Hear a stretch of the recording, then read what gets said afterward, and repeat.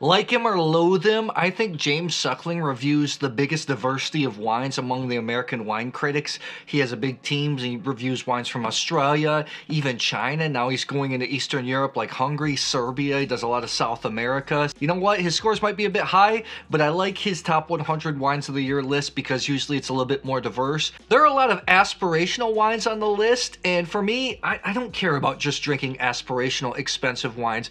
I want wines that are unique, have character. That's what I'm looking for. I've been doing these reaction to top 100 lists for a few years now. I'm gonna do something a little bit different. I'll go through these 100 wines, and these are 15 that I would actually buy and I'm excited about regardless of price. And I'll throw a few bonus ones in there too. Let's get started. Number 100, the Lopez de Heredia Viña Tondonia Gran Reserva from Rioja 2004.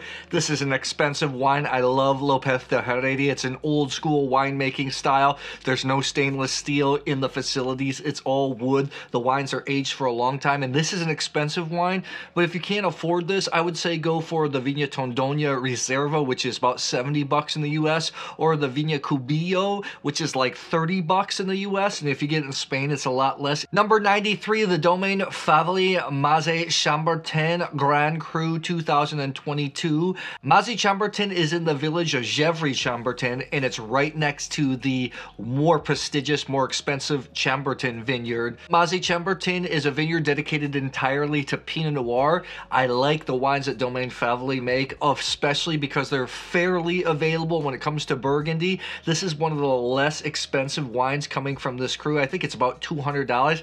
I have not tasted this wine yet. That's why I want it. I've tasted a lot of wines from Faveli, which I absolutely love. Next up, we have number 92, the Clarendon Hills Grenache Mclaren Vale Blewitt Springs Romas 2022. This is from Australia. I love the old vine Grenache in Australia. Fun fact is Australia and California have some of the oldest vines in the world, even older than Europe. I like the Grenache from Australia because it doesn't try to be anything it's not. It's usually pure Grenache. It's usually light in color, strawberry flavors, a lot of pepper. And what I like about this wine in the US, I think it's about 70 bucks, which is pretty good bang for your buck. Number 81, the Taittinger Comtes Taittinger Rosé 2012. I picked this wine not because I want this wine. I want the Blanc de Blanc, the Chardonnay, the Comtes Taittinger Chardonnay, which I think is one of the greatest champagnes that I've ever tasted. It's a prestige cuvee, and while it's expensive, it's not extraordinary. It's not like reaching prices of like Salon, for example. Usually, I think the Comtes Taittinger Blanc de Blanc is around 200, 250 bucks if you can find it. If you want those creamy, toasty, bready flavors in champagne that I absolutely love, I think it's worth checking out. Number 73, the Jean-Louis Chave Hermitage Blanc 2018. A couple weeks ago, I actually had a Chave Hermitage Blanc 2013, and it was so funny because when we started drinking it, I was drinking it with my collector group. First, it was a little too oaky. It was still way too young, but after a couple of hours in the glass, it really unfurled. I choose that because while I have great deal of respect for this wine, I think the most memorable red wines that I've ever had in my life are aged bottles of J.L. Chave Red Hermitage, and these wines are not cheap. I don't know, they're $300 to $500 a bottle. If you're fortunate enough to taste it, is unlike any experience you've ever had. I mean, it's just your pure rawhide leather with red fruit and pepper and meat notes. It's just really an experience. Number 56 and 53 are not the official wines, but they're wines that are going to show up on the channel. First is the Tenuta San Leonardo 2019. This is one of my favorite wines from northern Italy. It's a Bordeaux blend, but it's distinctive because usually it's around 13 and a half degrees of alcohol. It's got a 20% of Carmenere in it, which makes it unique. The wine was originally created by the late great Giacomo Takis, who created Sassicaia. These wines are elegant and they age beautifully. You'll see it in an upcoming video. In the next one, you'll see number 53, the Don Melchor Cabernet Sauvignon from Chile 2022. I actually right now have the 2020. That's going to show up in a video about great Bordeaux blends from around the world. Don Melchor is one of my favorite Cabernet Sauvignons from a long time. When I started drinking these wines, they were a lot less less money. I think now it's running at 110, 130 bucks, but I remember in the past it was just not even that long ago, about 60 bucks, and it ages great. Okay, back to wines I really want. Riesling, that's why I like Suckling's list. He has a lot of Riesling. The Dr. Burklin-Wolf Riesling Pfalz, Pechstein, Gran Cru, Grosses Gewachs 2023. Earlier in the year, I did visit Burklin-Wolf. I love the wines, although they're a little bit pricier from wines from the Pfalz. They're a little riper in style, not so mineral driven, more fruity in terms of Riesling. The Grosses Gewachs wines are absolutely stunning. I had, I think, the 2022 of this, and it was a spellbinding wine. Couple of Sangioveses I want. Let's start out with number 48, the Bibi Graetz Toscana Colore 2022. This producer has really made a name for himself in Tuscany. I think his estate is northwest of Florence. I haven't been there yet. Colore is his top Sangiovese. It's like 200, 250 bucks. I actually have here his Testamata, which is around 100 bucks, also 100% Sangiovese. You'll see this in an upcoming video. Number 47, Isole e Olena Toscana Cepparello 2021. You saw the 2019 in my Sangiovese Showdown video. That was released, I think, earlier this year, or maybe it was last year. Cepparello is one of the original IGT Super Tuscans that was based on 100% Sangiovese. It's always good. It's always delicious. I'll never turn that wine down. Number 38, the Thörle Spätburgunder Rheinhessen Orle 2022.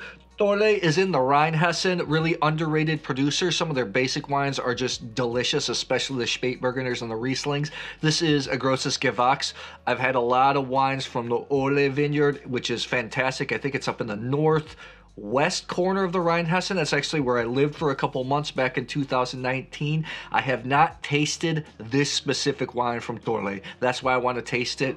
Not a ridiculous price. It's expensive, but not ridiculous price. German Spätburgunder is really where it's at, guys. Germany has the third most plantings of Pinot Noir in the world, behind France and then the USA. And a lot of Spätburgunders are only available in Germany, but they are worth seeking out. Number 35, the Domaine de la Solitude Châteauneuf-du-Pape Vin de Solitude 2021. Domaine de la Solitude is a historic property just south of the village of Châteauneuf-du-Pape. I visited before. Florence, I think, is in charge now. What they make with the Vin de la Solitude is they make an old school Châteauneuf-du-Pape, a field blend. It's more medium bodied. I can't remember the last vintage I had of it, but just a completely elegant take on Châteauneuf-du-Pape. It's their top wine, so it's not cheap. It's not easy to find. If you want a taste of their house style, I think even their Côte de Rhône, which runs at like 15, 16 bucks in the US, is phenomenal. And their Châteauneuf-du-Pape is great and worth checking out too. Number 29, the Travaglini Gattinara Reserva 2019. 2019 is just a phenomenal vintage in all of Italy and Europe for that matter. This is from Piedmont in Italy, the northwest corner of Italy. While Barolos and Barbarescos are climbing up in price, a lot of people are looking to Alto Piemonte, appellations like Gattinara, like Gemma, Bocca. I've always found that Gattinara wines are pretty balanced and pretty consistent. This one I've had several vintages of. I don't know, I find Gattinara wines are a little bit lighter and just more floral and more pretty than those of Barolo and Barbaresco. This is a gorgeous wine. It's still relatively affordable. Number 21, the Müller-Courtois Riesling Pfalz Burgergarten in Brumel, Grosses Gewachs 2023. I was just at the estate earlier this year. You may or may not see this wine coming up on the channel. Okay, number 14, the Wittmann Riesling Rheinhausen Moorstein Grosses Gewachs 2023. I have a Wittmann wine right here that will show up in an upcoming video. I don't think I've released yet. The Moorstein is still, I think I had the 2019 was the last vintage I had, is still the most memorable dry Riesling that I've had, period. Right above that, number 13, the Castello di Ama Chianti Classico Gran Selezione San Lorenzo. An older vintage, I think 2019 showed up on the channel a couple years ago. These wines are very beautiful. Castello di Ama, the normal Chianti Classico, is a little bit bigger. The San Lorenzo is a little more delicate, almost burgundy-esque. Of course, it's going to have a little more tannins with the Sangiovese. It's just the type of wine I want to drink all the time. I think it's still a relatively undervalued wine, although it's not cheap. I think anywhere from 40 to 60 something bucks. That's what you're going to find it for. But it's the type of wine I want to drink all day long. The next one, number 9, the Tenuta della Ternera Etna Rosso Calderara Sotana 2022. This is from Etna, Sicily, the Burgundy of the Mediterranean, made of Nerello Mascalese, Nerello Cappuccio. I recommend Tenuta della Ternera wines a lot. Their basic Etna Rosso is like 25 bucks in the USA. Their single vineyard, their Contrada wines are around 50 to 60 bucks, which is still relatively affordable. Etna is just blowing up right now. Basic wines from Etna in general are more expensive than their quality is, but Terranera is an exception.